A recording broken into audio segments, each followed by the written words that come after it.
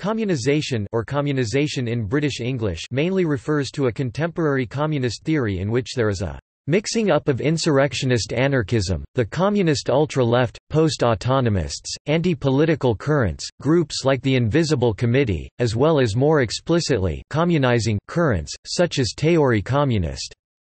Quote, obviously at the heart of the word is communism and, as the shift to communization suggests, communism as a particular activity and process. It is important to note the big differences in perception and usage.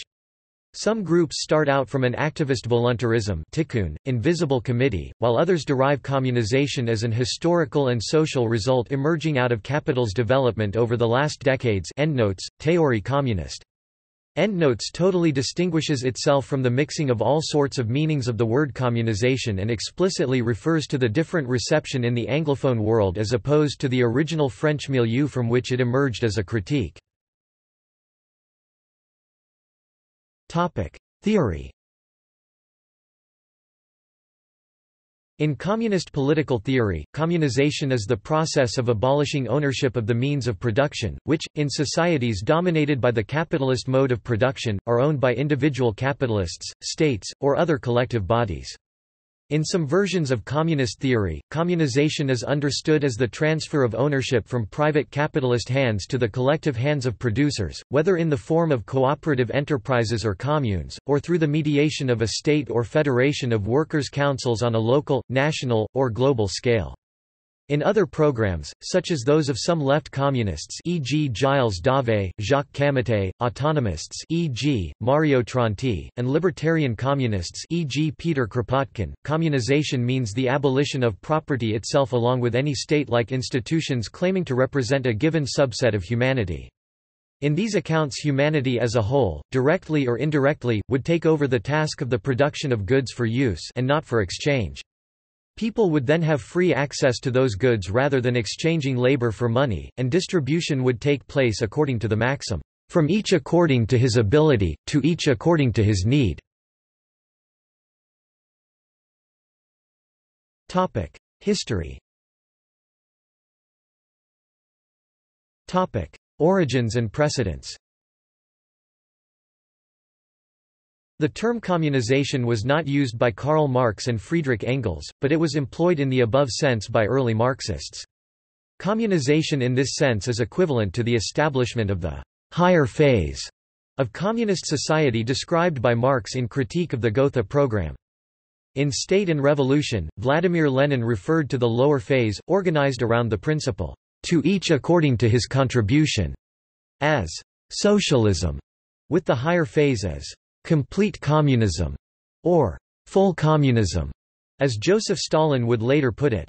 Thus both Lenin and Stalin gave grounds for thinking of communization not as a transition from capitalism to communism, but as a transition from socialism to communism, a transition that would take place after the working class had seized power, and which may last a long time. In the 1930s Stalin conceived of full communism as still a long way off. Thus the interval between the two transitions came to be seen as a necessary period of transition between the workers' revolution and communism. It appears that within so-called communist regimes the demand for communization was associated with an impatience with the period of transition and a desire to break with the remaining capitalist forms, e.g., money, wage labor, still in place in those regimes.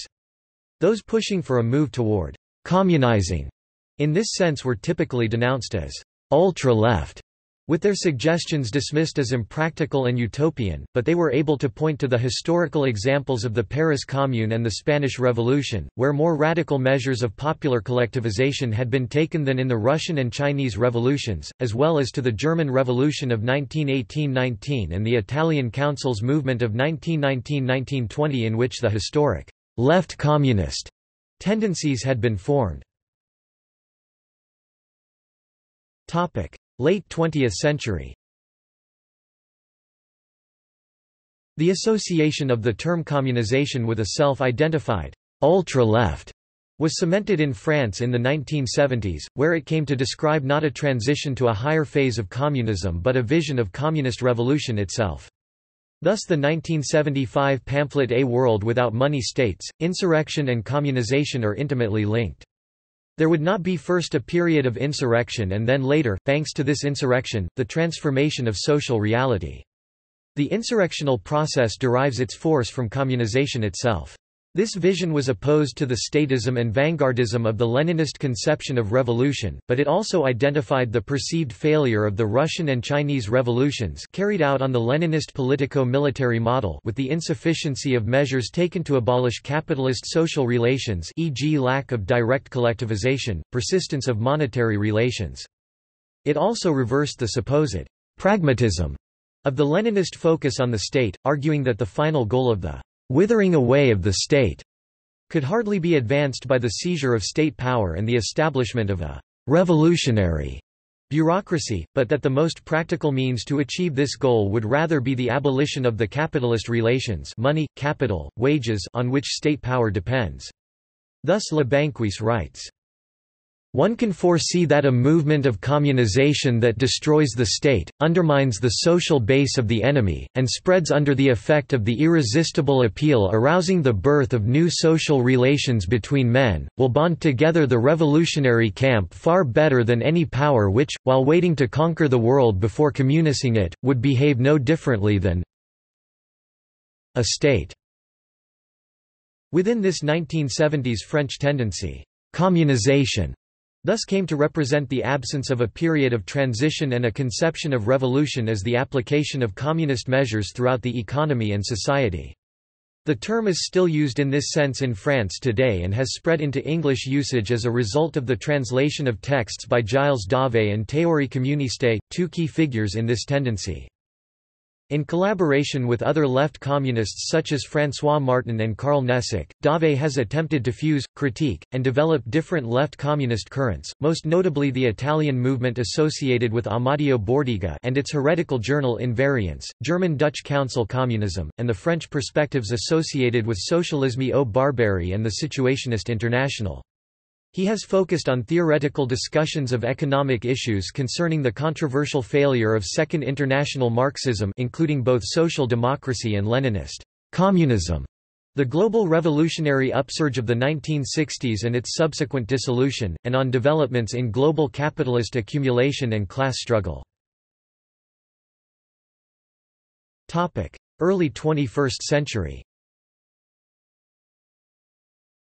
In the late 1990s a close but not identical sense of «communization» was developed by the French post-situationist group Tikkun.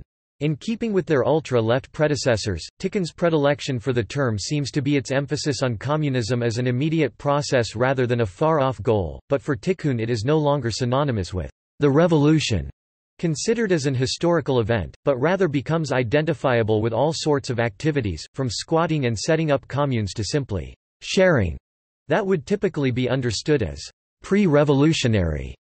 From an ultra-left perspective, such a politics of dropping out, or, as Tikkun put it, desertion, setting up spaces and practices that are held to be partially autonomous from capitalism, is typically dismissed as either naive or reactionary.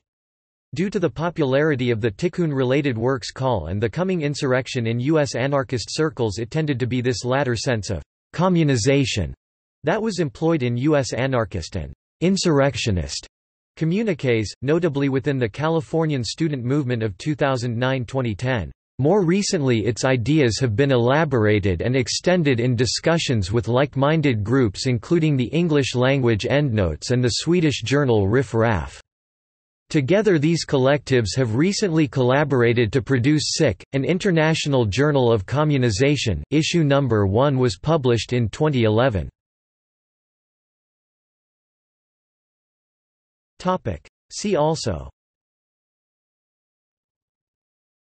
Left communism, Ultraleftism, Gilles Dauvé, Tikkun, Communism, Marxism. References. Further reading. Bring Out Your Dead, by Endnotes. Call by Anonymous. Communism and Transition, By Antonio Negri in Marx Beyond Marx 1978. After the Fall, Communiques from Occupied California.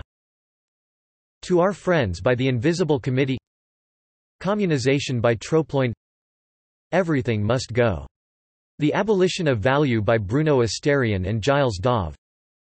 A World Without Money, Communism by The Friends of 4 Million Young Workers.